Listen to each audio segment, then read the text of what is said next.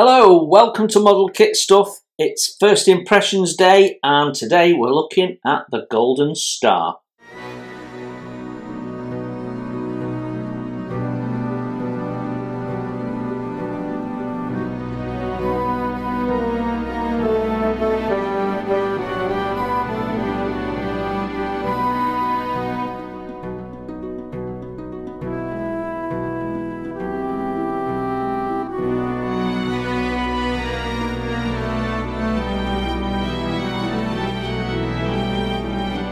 So yes, we're looking at the Golden Star. This is, as you can clearly see, a wooden model ship.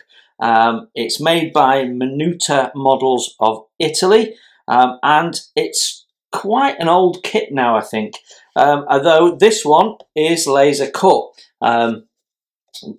Used to be that wooden ships came with a lot of printed parts, and you used to have to get a fret saw and cut the parts out and shape them yourself and so on and so forth, and that created all sorts of issues. And then laser cutting came along, and that made these kits more accessible to people in many ways.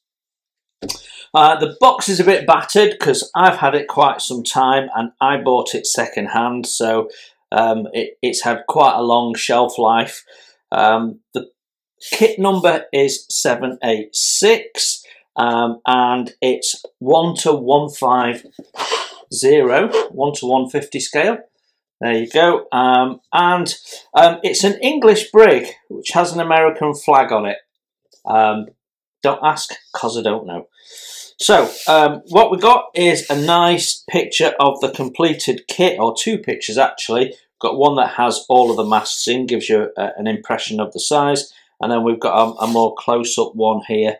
And it's all in natural woods, so that's a nice variation from doing all the various painted wooden ships that I've got. And if we go to the side, it's got some basic information. It's the Golden Star, it's a model, not a toy. It's a wood construction and it's an English brig. The two sides pretty much say a variation of that, and then this top one has a few more close-up pictures of what you might be getting when you build the kit. So let's have a look inside. It's been a while since I've looked in this, so okay, this is the first Manuta kit that we've reviewed on the channel. So what we'll be doing as we go through this is we'll be thinking about the quality of these products compared to some of the other kits that we've reviewed, such as Victory Models, Caldercraft, Artesina Latina, and so on. So we can see that we've got parts in some form of blister packs, more blister packs in there, and then we've got the wood. So what I'm going to do is I'm going to take it all out, and we'll have a look at instructions and plans first. So, as is always the case with wooden ships, we've got a combination of instructions and plans. So the instructions are an A4 printed individual sheets which have been stapled together. It tells us we've got 14 pages, but these are double-sided, so we've only got about 6 or 7. It also says here August 2001, but that is a rewriting of the instructions, and it does actually say newly translated and improved August 2001. So the kit is a fair bit older than that. I think it might even date back to the 70s originally, although it's unlikely that it was laser cut in those days, so they may well have updated it. But I'm not really sure when this originally came out. Anyway, what we have is an English set of instructions, and then there is a smaller book which is in different languages, and I think primarily just Italian. Then as we turn the page, we've got a little bit of historical background. Tells us that it's the sort of vessel that was in wide use during the 17th and 18th centuries. So in which case it's not necessarily a specific ship, but representative of a type of ship. Then it's talking about some general notes, that dimensions are in millimeters and what some of the symbols mean, so on and so forth. Then it tells us what's on plan 1, and it gives us some instructions. So it tells us here, for example, figure 1, draw the central line on each of the frames. So we've got some written instructions that accompany the plans. So it's nice that we can cross-reference the plans, because that's not always the case. And that's how that carries on through, and then it gives you another plan number and you're back to figure 1, and it talks you through there. It's talking you through the process: glue the doors, plywood part such and such, and so on and so forth. It's also giving you dimensions when you need to.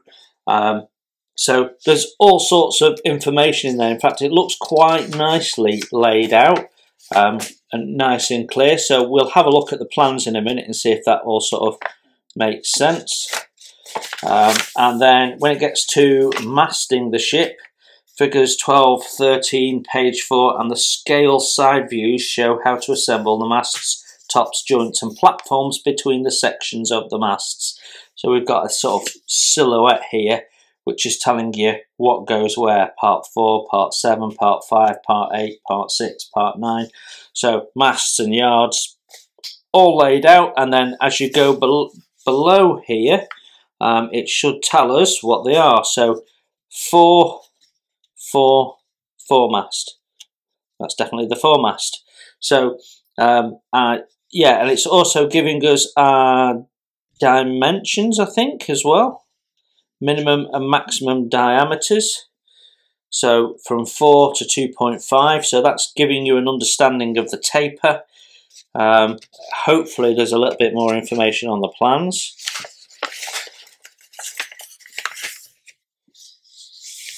Then we've got some more instructions about assembling the masts. Some instructions on the rigging. Before securing the yards to the mast, it's advisable to tie all the necessary blocks to the mast. So it's talking about the blocks. It's then telling you the letters to reference each one of the blocks, so no doubt that'll become clear on the plans. Telling you about seizing the shrouds and so on. So there's quite a lot of terminology that if you're new to wooden models, you might need to look up. Yeah, so when we look at the plans and the parts, we'll get a better idea of whether this is a model suitable for a beginner or not. There's instructions on tying shrouds, making and rigging the sails. Then we've got a sort of a map there for position of the sails. Tells you what they are. That's always handy.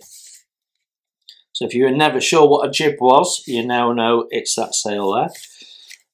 And then finishing off, when the rigging is completed, fit mast end caps to the main and 4 top gallant masts.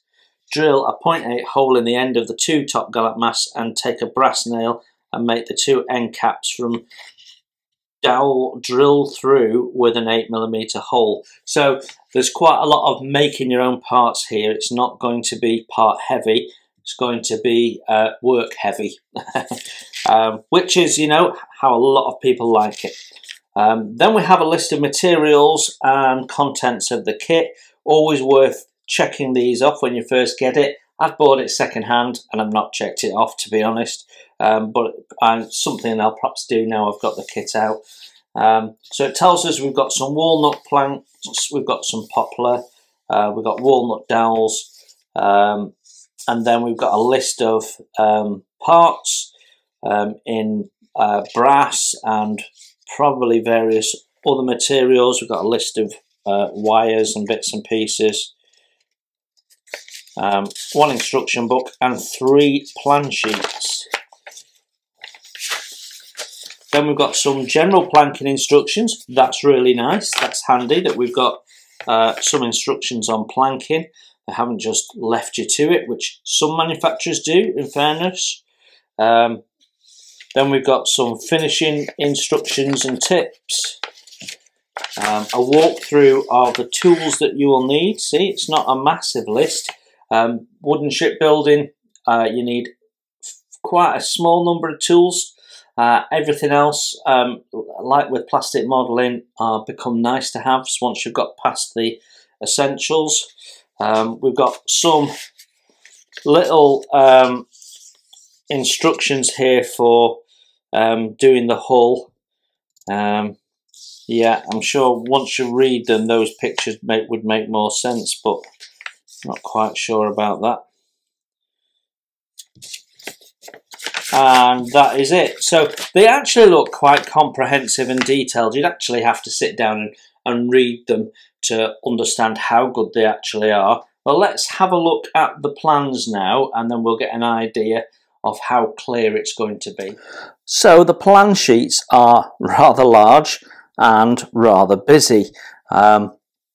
We've got 3 plan sheets, and other companies would have provided more and broken this up a little bit. So what you've got is you've got the plans there that show you the parts and the part numbers for the ply that's going to be used, and then you've got further instructions which are in addition to what we were just looking at, and then we've got the drawing. So our further instructions probably are the original ones, the ones that we can see here, and the instruction book that we just looked at probably are in addition to these to make it more understandable.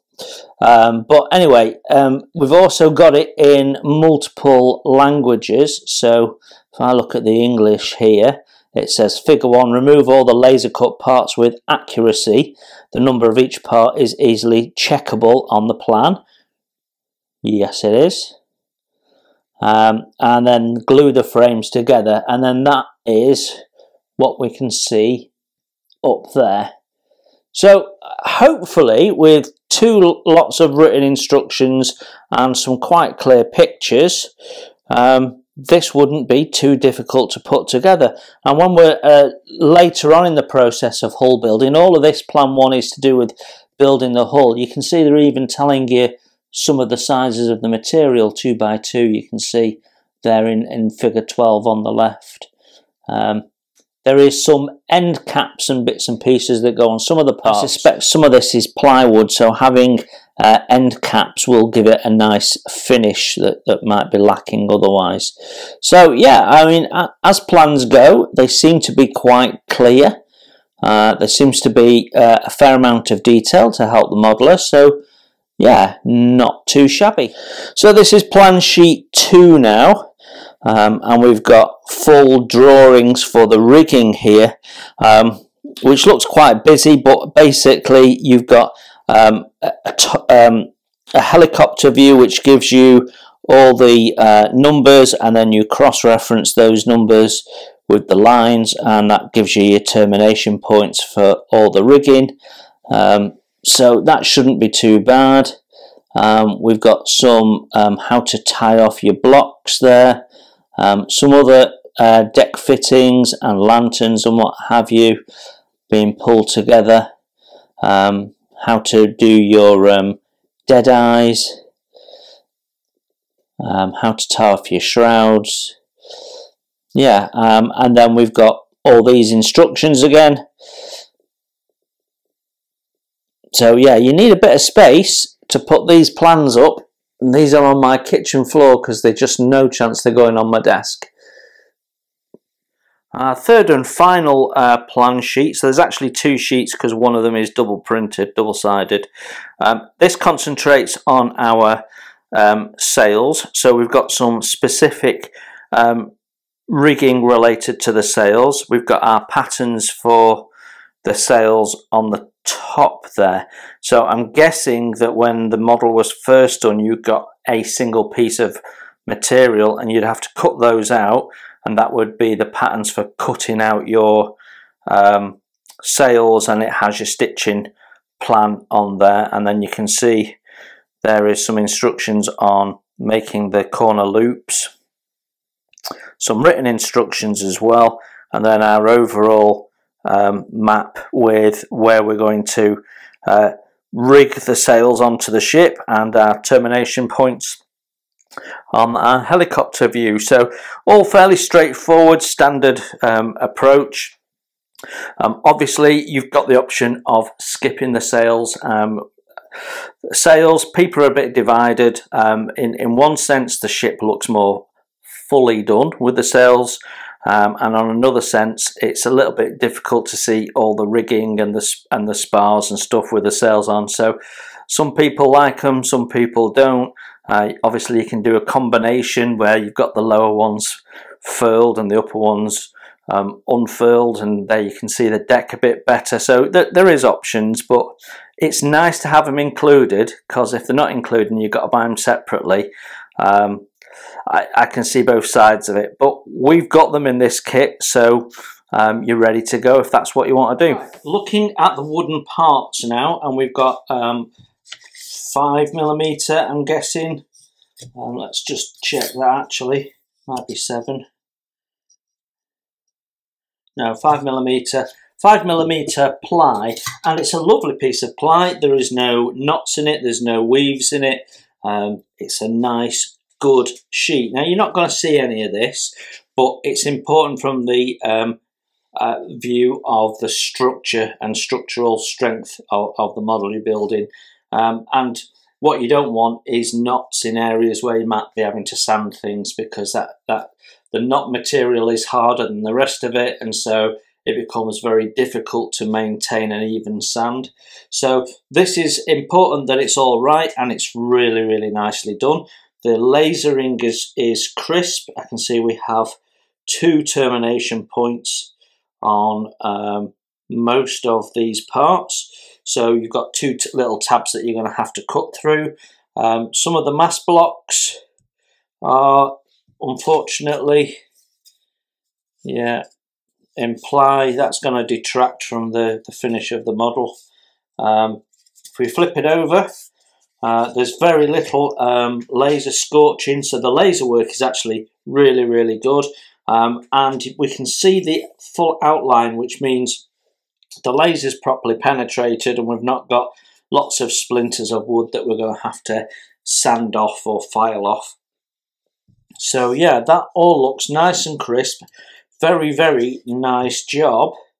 But these parts here, and potentially that, if it's the rudder, are going to be seen, in which case you're going to want to replace them and make them out of some sheet, because you're not going to, some solid wood sheet, you're not going to want them in plywood unless you can finish the edges off, which you won't be able to on that. Our next sheet out is in walnut, but again it is ply rather than solid wood. The lasering, again, I can't fault. It's really, really crisp and well done, and if I flip it over, it's nice and crisp on the back side. So this is the side that would be lasered, so that it's sat on the bed like that with a laser pointing down, and you can just tell that that's the bit that was down. So this is the side that's usually rough, the bit that was on the bed of the machine, and it seems to be okay. Where it looks like they've not lasered it, that's actually just the tab, so they want you to join the 2 up to cut the part off, basically, and they're your top rails. So unfortunately we've got decorative bits which are in nice wood, but they're in ply, so edge on they will look dreadful, which is a real shame, because although some of these it won't matter because this is the false deck and you're probably going to be putting deck strips on top of it, so why they've done it in walnut I'm not quite sure. But some of these are decorative. Now some of these we saw in the instructions will have end caps on, which will help, but side on you'll be able to see, and if I just hold that out you can see how visible that's going to be. So you can't just varnish that, you're either painting it or you're replacing these parts. So when you've spent all this money on a laser precisely cut laser parts and then you're having to use them as templates to cut them out of proper sheet, it's a bit frustrating. So I've got to be honest, that's a bit disappointing. Even though technically it's very well done, it's a bit disappointing. Okay, this is the remainder of the timber that comes in the kit. So we've got one lot of dowels there. I'm going to take the elastic band off because over time they perish and they can make some terrible marks on your wood that you just can't get out. So these are again all in walnut. They're very nicely done, nicely cut off. There's no splintering and misshaping, or nothing major at least. So yeah, quite happy with those. That actually looks quite a nice quality material, so I'm happy with the dowels. This is the first planking of the hull. And when I say first planking, I actually should just say the planking, because this is a single plank hull. So technically that is much more difficult than double planking. So straight away we can now say this is not a model for a beginner. It's a model for someone who knows what they're doing when it comes to planking a hull. You appear to have plenty of material, and it's nice quality material, nicely chopped. It's all the same length, there's no splinters, it's nicely sawn. There's one or two that are a little rough, but in the main I have no issues with that. But it's single planked, so that means you have to get every plank absolutely perfect. You can't do any filling, particularly when this is designed to be varnished. It's technically quite challenging. So you need to have got a couple of builds at least under your belt before you'd attempt something like this. Then the remainder of our wood, some of it is a little rough, both in the way it's sawn and cut, and we've got some quite thick ply here, which might be some supports or something for the model. I'm not quite sure, but there's not much of it, and what there clearly isn't is any material for doing the deck planking. So now I understand why we've got that walnut sheet. You're basically going to have to draw your planking on with a pencil. Now, that's not the only company that have done that. Billings did it with their 1/200 Titanic, and it took what could have been a beautiful model and turned it into a pile of junk. And for me, you need to put some actual planks down on it. So you need some very thin veneer planks to lay on top. But yeah, it's disappointing, and this quality material isn't the same as the rest we've already seen.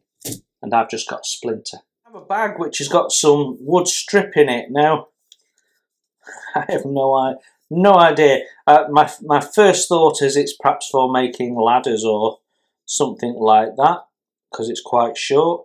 But what that is, I have no idea. It looks like it's been wire brush sharpened like a razor blade is. So some form of cutting device, maybe? Don't know. Sure, it'll be in the instructions if we look closely, but that is not something I've ever seen in a wooden kit before. Next we have our sails, which are stuffed into this stapled down bag, and I've got to say the material feels really cheap and nasty, and look at how shiny it is. I've got to be honest, that's never going anywhere near any model of mine. Yeah, I'm not sure what that's made out of, but there has never been a sailing ship in the world with sails that look like that in the 1700s. God, that is... So you could use them as a template and maybe buy your own sail material. I would suggest that's the only use you've got for that. That's just... that is shockingly bad. We have a small bag of brass nails. They're quite short, and I'm going to be honest, they look quite poor quality. There's a lot of misshapen heads, and yeah, they look quite cheap and nasty. There was this in here which has clearly been added by the previous owner, and they are far better quality nails. Yeah, so I'd be using those, but brass nails is not something I'm short of. That then leaves us with this blister pack of parts. The sales were in this larger one, I'm guessing, at some time, and we can see that someone has taken the back off. So what I'm going to do is I'm going to take all of these out.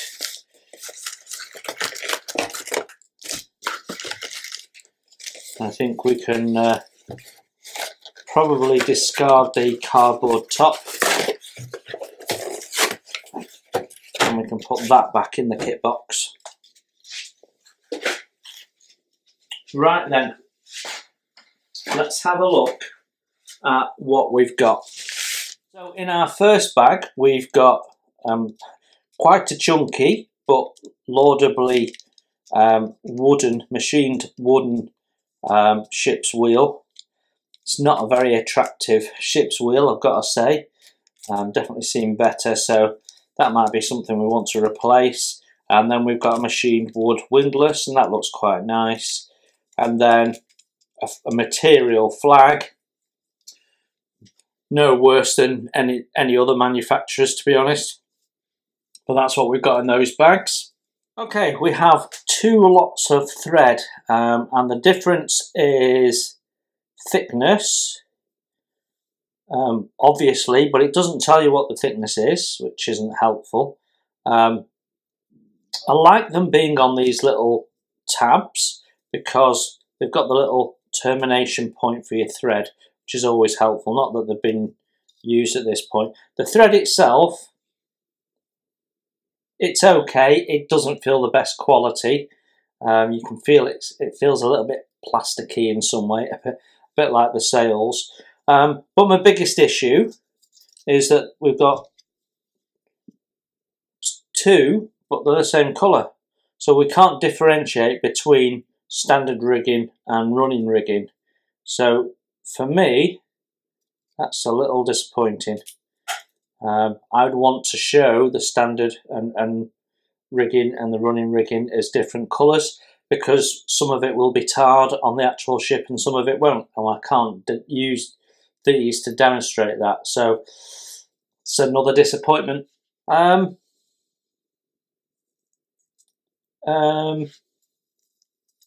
have no idea what that is. It's a bag of black dust. I have no clue what that is. I'm sure it tells us in the instructions. Is it for blackening the cannons, maybe? If you know what that is, please let me know in the comments, because I haven't got the foggiest. The baling pins supplied are all wooden, and that's nice. I don't like it when you get white metal ones, so they look okay actually, and I like the fact that they're wood and they've got a bit of staining on, so yeah, they're alright. This bag, I'm not opening the bags because I don't want to risk losing the parts. We've got some brass connecting parts and O-rings, and then we've got the ladders, which are blocks of wooden steps, and they're just awful. I just wouldn't use those. That is not how they'd be on the ship. That is just cutting corners and being cheap. In this bag we have some small deck mounted guns, swivel guns. They're quite nicely done in turned brass. They look okay if you want to leave them brass, or if you want to chemically blacken them, they should look fine. Nothing wrong with those. Contains the parts for making the lanterns, and a bit like some other manufacturers, they're sort of generic parts. So we've got some brass wire, twisted wire, that we're going to have to cut and shape to length, and then we've got these plastic cones to put in, which gives them this sort of orangey red colour. Yeah, they should look alright done. It's just down to the preference of the modeler whether they like that or not. So this bag, it contains a number of little brass parts. We've got some dummy cannons there, which are probably stern cannons, I would think, possibly. And I'm not quite sure what that part is. There's some pins in there as well. Not quite sure what they are. The brass eyes are really thick and chunky, over scale for 150. And then the rudder hinges are already chemically blackened, which is interesting. I don't think I've seen that before. But I mean, essentially there's nothing wrong with the parts. It's whether you want to swap them out or not. And I seem to be saying that a lot, don't I? That has the last of our metal parts. We've got some brass wire. We've got our cast metal anchors, and then we've got quite a few O-rings there. Nothing wrong with that. All good. The remaining bags are all the blocks and dead eyes, and they're all very nice. They're all in this sort of stained, aged looking wood, and as I look at these dead eyes, the precision of the drilling looks to be very, very good. So have no issues with those at all. We've got two different sizes of dead eyes, as we'd expect, and they're equally as good. And then as I look at these larger double blocks, so I can see that one's damaged, but the drilling of those is not quite as good.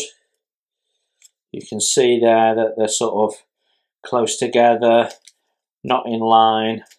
So they're not as good, but they look okay. And from a point of view of looking like aged wood, we've got some smaller double blocks here.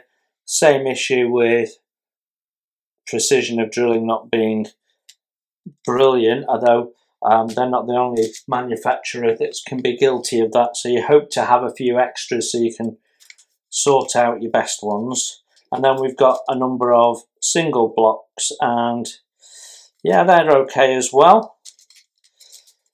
And that's it. So there we have it, Manuta's Golden Star. What are my first impressions? Oh, right, where do we start with this one? This is the worst wooden model ship in my stash, without a doubt. It's certainly the worst one we've reviewed. And I say that because it is cheap. It is cheap where it doesn't need to be cheap. They've cut corners. Some of the materials are really nice. Some of the generic materials are good. But what you see here is not what's been supplied to you in the box. And that, I think, is dishonest as a start point. Because we can see, for example, that the sail material is completely different. We can see that the wooden materials are different. We're not seeing the dark wood decks that would stand out quite differently, and the same with the planking here. So although some things are clearly the same, the lamps and the dreadful steps and bits and pieces, I think you're going to end up with something that looks like this, but some of your materials are going to look a bit different. And it's really disappointing when manufacturers do that. So the thing that I kept saying as we went through this is, you might want to swap this out, you might want to swap this out. So when you buy a kit and you can't make it out of the box because the materials aren't really to a standard that you'd want to display, especially when the intention is that it's displayed in its natural woods, I don't think that's quite good enough. So it's not an expensive kit, and you do get what you pay for.